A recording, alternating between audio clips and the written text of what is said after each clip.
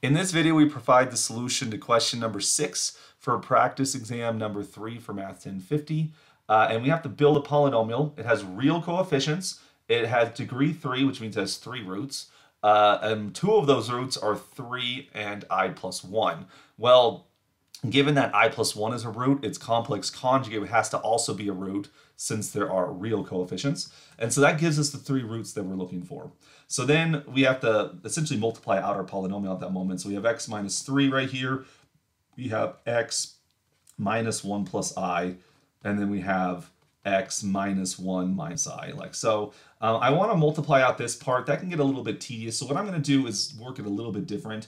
If I start off with x is equal to 1 plus I, like so, what I'm going to do is I'm going to separate the real and imaginary parts so I get x minus 1 is equal to I. If you square both sides here, well, on the left-hand side, you're going to have to FOIL it out. So you get x squared minus 2x plus 1. On the right-hand side, well, you have that I squared, that's a negative 1. And adding 1 to both sides, you get x squared minus 2x plus 2.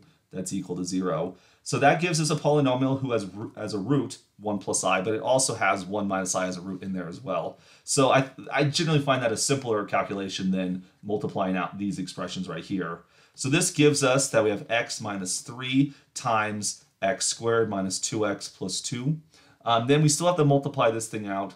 No shortcuts on this one.